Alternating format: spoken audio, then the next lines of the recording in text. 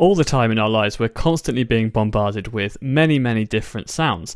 These could be a dog barking, someone talking to us, maybe a car alarm going off somewhere in the distance.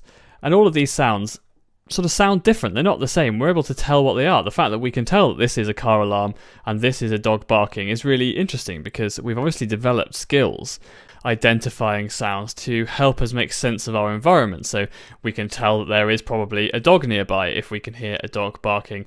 Even though we're constantly surrounded by sounds and we're really good at identifying them, I wonder how often we actually think about how things sound. Well, that's going to be the subject of the next few videos.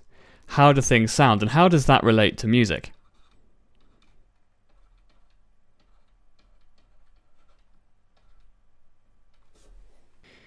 We have a special name for when we're talking about how things sound, and that special name is timbre. It's a French word.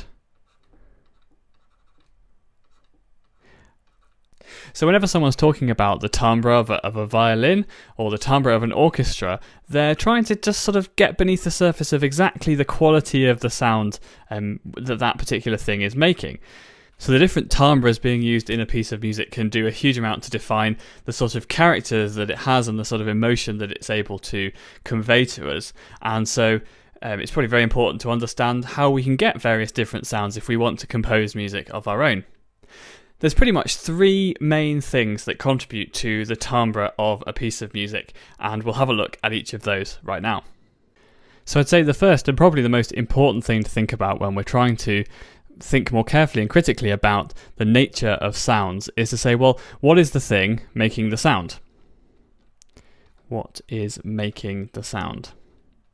That's the reason why we have lots and lots of different instruments, because if you could get all the different timbres, all the different types of sound from one instrument, we'd only have one. And that would be a very boring world indeed if we only had one instrument. So let's just have a listen to a few instruments and compare their timbre and compare the qualities of sound that they have. So let's have a listen first of all to a very familiar sound, and that is the piano. So the piano has a very recognisable timbre, mainly because it's used a huge amount in lots of different styles of music, and it's very easy to recognise by the way that the sound develops as it's being played.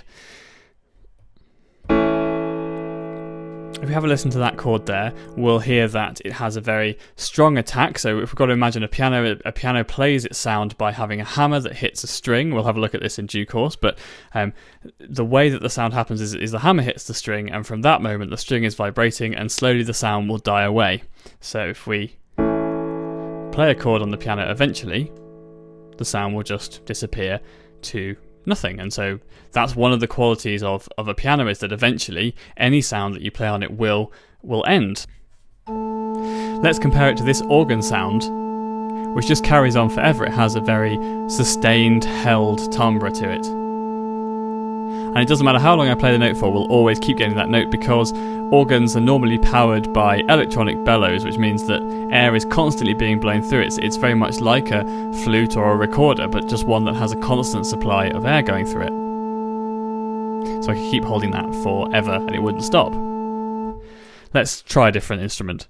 Say I wanted to produce a richer, fuller sound than an organ was able to create. I might need to find a string section, a section of stringed instruments. So that would be a collection of violins, violas, cellos and double basses, which sounds a little bit like this. And just like the organ, they're able to continue playing their instruments as well. They have a very sustained type of sound. As long as they don't get too tired or fall asleep, a string section, string players can keep the sound on their instrument going, and that's a very important part of their timbre. So when we're talking about timbre, one of the most important elements is, what are the instruments being used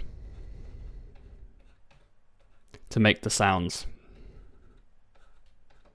And there are hundreds, if not thousands, of different instruments that make slightly different sounds, and it's huge amounts of fun learning about them all and learning about the different sounds that they're able to make. And when we as composers want to produce a certain musical effect, oftentimes we'll have a particular instrument in our minds. We might think, oh, we want a really mysterious sound, so we might use a cello, because a cello does have a quite dark, mysterious timbre.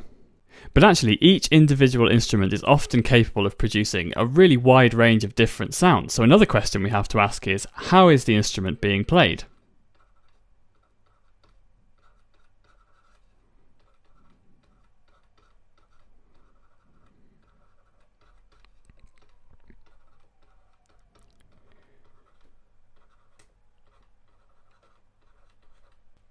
Staying with the string section for a moment, let's just think a little bit about the different ways that we could play, say, a violin or a viola.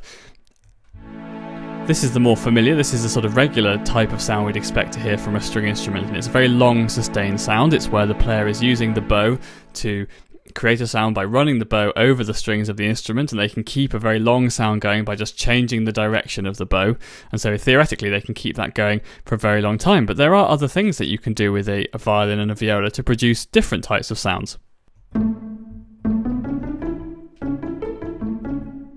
Take a listen to this, for example.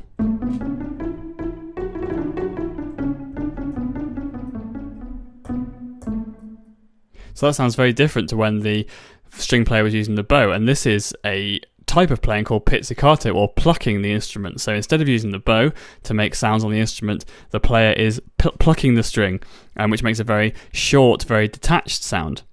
And there's other things as well. I mean, it depends on how loud or how quietly someone's playing, and it also depends on how short or how long the notes are that they're playing. So another really important thing to remember is that every instrument has probably lots of different ways to be played. Just think about your voice, for example. In some ways, you can think about that as an instrument. It's capable of doing lots of different things. It can talk, it can sing, it can shout, it can make very, very quiet sounds, it can make very, very loud sounds. And it's a really important thing to remember that the way we play our instruments is sometimes just as important as the instruments themselves in creating this quality of sound, or timbre. So another thing we need to think about is how are different sounds being combined together? Because one of the great things about music is we can take more than one instrument and put them together to make new combinations of different sounds.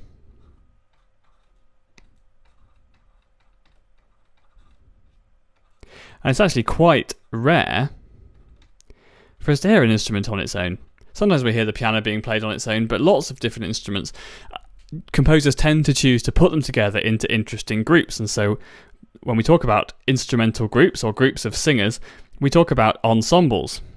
And so another huge component of how music will sound is what sort of ensemble is playing it. So if you imagine just a single violin, that's going to sound very, very different to a whole string orchestra full of maybe 30 or 40 or 50 different string instruments all playing together.